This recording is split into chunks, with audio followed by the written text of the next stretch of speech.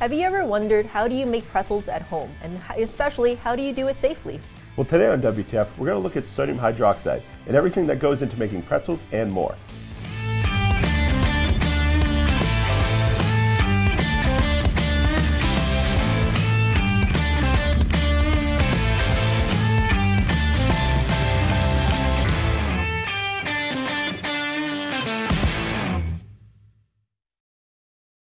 Hello and welcome to WTF, where we transform food here in the Modernist Pantry Test Kitchen. I'm Chef Scott Guerin. And I'm Janie Wang, the owner of Modernist Pantry. Today, Scott and I, we're going to be talking about sodium hydroxide, also known as lye. And we're going to be covering how exactly do you make delicious, delicious pretzels out of a variety of different breads with it. So I'm really excited to see what Scott's come up with today, because I kind of already know and it's super good, so definitely stick around for all the demos. So yeah, first we should really kind of get into a demo, because really it's about seeing what we're going to do with it. But a few things we need to understand is that lye is a caustic soda. So when we mix it with water, we don't want to get it on our skin. We don't want to get it on organic materials like this table. If I were to pour a little bit on this table, it would start to corrode and eat actually into the table itself. Right. Things like stainless steel work really great, or plastic, if you want to hold it in a plastic bowl, those work great. But you don't want to put it onto, a cutting board or anything like that in its liquid form. After it gets cooked, it evaporates off and it is safe to eat. Yeah, and I think you also mentioned if you have really nice like granite or marble countertops, definitely make sure that you don't get any of that on there, because then you'll get pitting, which will suck and ruin your countertop. Yeah, it'll just eat a hole right into it. And so when you're using this, just be extremely cautious. It does make for really amazing pretzels. Really the only way to get the proper pretzel texture and taste. Just be cautious when you're doing it. I like to wear 2 sets of gloves, and we'll see a little bit why later. It's just easy to remove the gloves that way and then continue to move the sodium hydroxide around. So I want to get into this demo really quick because we have a lot of things to show off. And this is our pretzel recipe. You can find the recipe on the blog. So what I've done is I made the dough, proofed it once, folded my pretzels. These are nice little like soft roll, dinner roll kind of pretzels. There's actually going to be an extra video showing this entire recipe off. And I'm just going to take these. They're just on like double sheeted parchment paper on top of a stainless steel sheet pan. Don't use a non-stick. Like if you have a nice non-stick sheet pan, it will eat through and it will take off all the non-stick. So we don't want to do that. It's very simple. We're just going to dip gently into the sodium hydroxide. And if it sticks to your glove, that's fine. And after you roll it once or twice, let any excess come off. And then we're going to put it right back on. And notice I have the bowl extremely close to the sheet pan, so I'm not dripping on the table. Any like splashing or anything like that. And go very gently with this. We don't need to be, like you said, splashing and getting it all over the table itself. Because we're not trying to soak the pretzel. No. And it's merely just getting it on that surface. Yes, and you're getting it on the surface. And what that does is it creates a caustic burn on the surface. So it actually starts to cook the pretzel slightly. So when we put it into the oven, it will then have that really beautiful golden brown quicker. So that's how you get that crispy crunch of the pretzel itself. So here's a quick trick. When you have 2 sets of gloves, you find the end of the glove and you pull, and then with your fingers through the glove, you find the other end, and they invert on each other, and then you can discard without having to get sodium hydroxide all over your kitchen. Great. Good to know. Do you want to put some salt on these? Yes, you can see my contribution to this demo right here. So yeah, just a little bit of salt. We're using like a high quality sea salt. You can get the traditional pretzel salt. That works fine. I like the way that this looks and tastes on the pretzels. I like the pink salt. Yeah, the pink salt can work as well. Any salt. I don't like to put things like sesame seeds or anything on there, because the sodium hydroxide will eat those and start to break them down. So we're going to get rid of these, and we're going to move in some of our other demos, and I'm actually going to put this bowl of sodium hydroxide far away from everything. Now that we have these, I'll get rid of my other set of gloves. That way there is no cross-contamination. Nothing here has come in contact with, I actually need the cutting board, I need all the other ones. Everything for this demo. There we go. All right, perfect. So have this for the burger itself. Move this a little bit. All right. So I took our brioche recipe, right? for the crackling. Remember the crackling we did? That was episode 137 for shelf life extension. I was testing Janie. Exactly. She knew. So I took that and I actually used a silicone brush and I just paint the top of the dough, and I was able to make a pretzelized brioche. We actually borrowed this idea from Modernist bread. They had talked about pretzelizing some of their bread. So we took our brioche recipe and we pretzelized the top to give it a little bit more texture. Toast the inside, because brioche loves to be toasted. And then we have a duck burger. And we're going to see this recipe in an upcoming episode where we cover sodium caseinate. So stick around if you're watching this a few weeks later. Go and watch that sodium caseinate episode. If not, check on the blog. It should be there. Okay, and I believe that's going to be episode number 144. Okay, so yeah. Go ahead. So just stick around. We're going to do this in a future episode.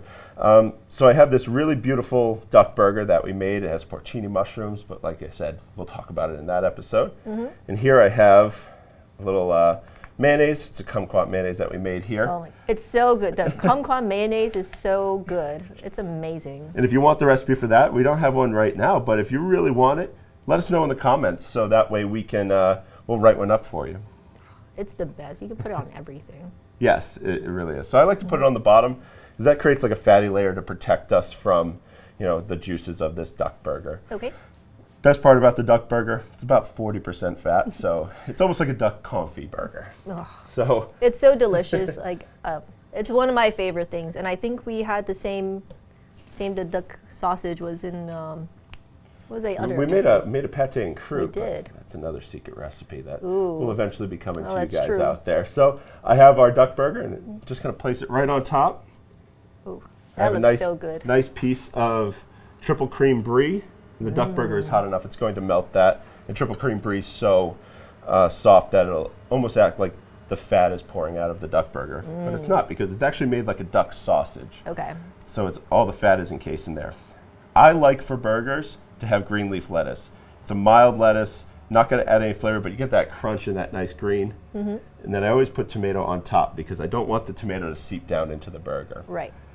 And then top it off, and you have the world's largest burger, it looks like. How good does that look? It looks but so it's yummy. amazing, right? I'm just going to eat it.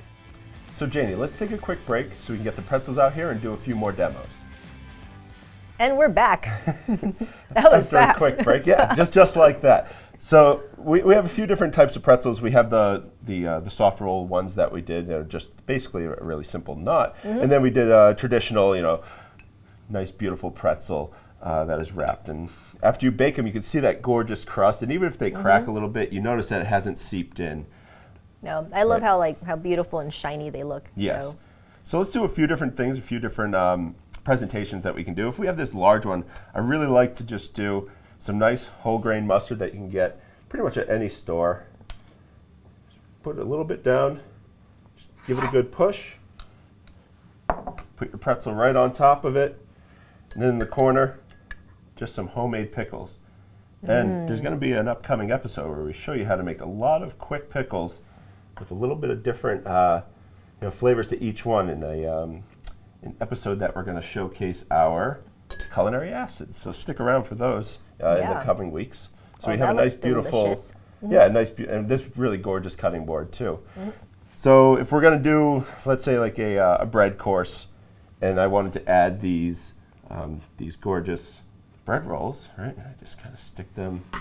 Yeah, or if you just want to have dinner rolls and you want something that's not the everyday dinner roll, a nice pretzelized dinner roll is really, it's really a surprise, right? Yeah. So if we do this, and pretzels are really hot now in a lot of different places, especially with like gastropubs.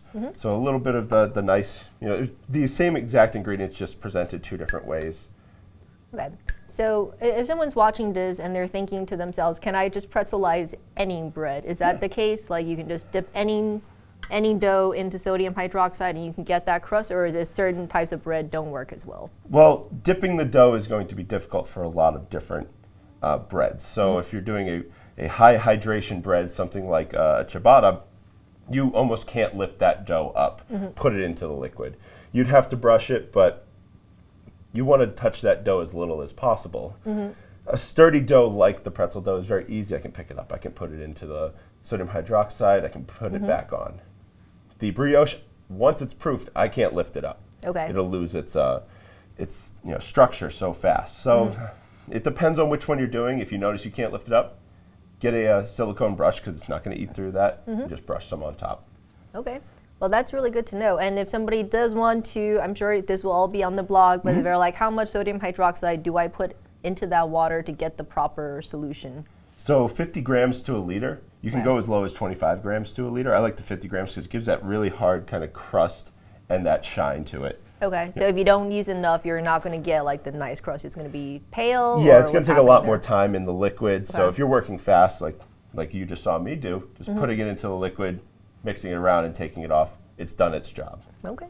Yeah, so I think one of the nice things is that it makes making pretzels at home super easy, right? Like it doesn't seem like, it always feels like something you have to, at least in my experience, get at a street cart or something. Yeah, but, you know. And sometimes those just come frozen and then reheated inside this oven. You don't know how long they've been there. But when you eat one of these that are fresh out of the oven, it's like nothing you've ever had. Yeah, it's super, super good. Like we've had a ton of these during the testing phase. Oh, they're delicious. And the dough is extremely easy to make. So brioche is a little bit more intermediate, a little bit more difficult. But if you're making this pretzel dough and you're not really the avid baker, you can make this dough and not screw it up. Yeah. There's enough yeast in it and very little amounts of like sugar and whatnot. It will come together, it will work. Yep, and I think you already mentioned it, but we do have a separate like little mini video that's all about making these pretzel dinner rolls, so you can always just check that out. It's going to go into a little bit more detail on a step-by-step on how exactly you do it, and that's going to work really well with the recipe. Yeah. So, is there anything else we want to leave folks with today? No, I think just try out this recipe, and don't be scared of sodium hydroxide. As long as you take the proper precautions, you're not going to eat a hole in your countertop. Just be careful with it, and if you want to dispose of it, this is kind of one of these things that people don't know. What do I do with it? There's a lot of Googling. How do I dispose of this? It's very simple. If you take some vinegar and you pour it in there, it's going to neutralize it. Then you can pour it down your drain. I wouldn't suggest just going and dumping it in your lawn because it's going to eat a hole and probably hurt some animals or whatnot. So don't do that, but definitely neutralize it with some acid, and then you can pour it down the drain. That's a perfect tip to leave up on. So from here in the Modernist Pantry Test Kitchen, I'm Janie Wang. And I'm Scott Guerin.